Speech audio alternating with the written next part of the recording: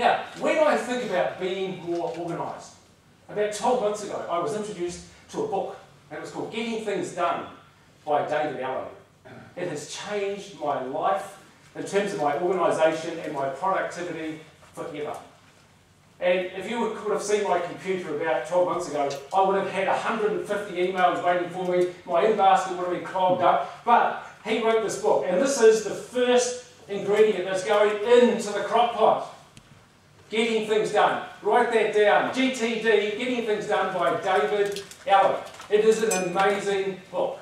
And this is his simple procedure. Into the crock pot, the first ingredient to be more organised. And this is his ideas in terms of how you deal with all the clutter. And before I just go through that slide, what I want you to do again is now, again, just a simple visualisation. We've done the pantry. Now we're going to move to your office.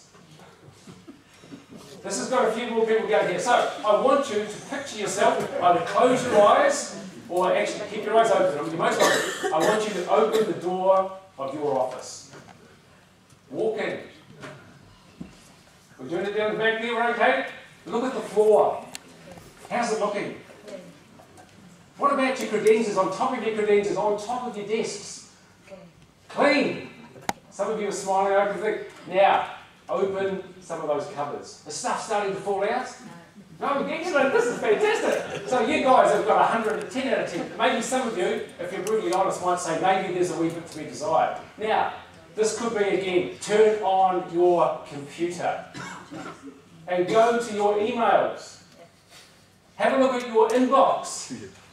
How many emails have you got waiting, unread, or maybe have been sitting there for maybe a longer period than a month? 2 months. Any advance on 2 months? Any more emails? Emails. 2 emails. Only got 2 emails. Well done. Who's got more than 2? Who's got more than 200?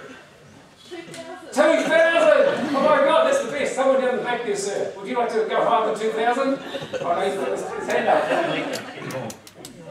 But in terms of the first point about being more organised, you have to organise the clutter. And his system is a simple process. He said, take 2 or 3 days out. Now, can you afford to take 2 or 3 days out? Possibly not. But the key is, find the time. He says, collect all the clutter into one place. And you go through a process of how you organise it. And so it never comes back again to haunt you.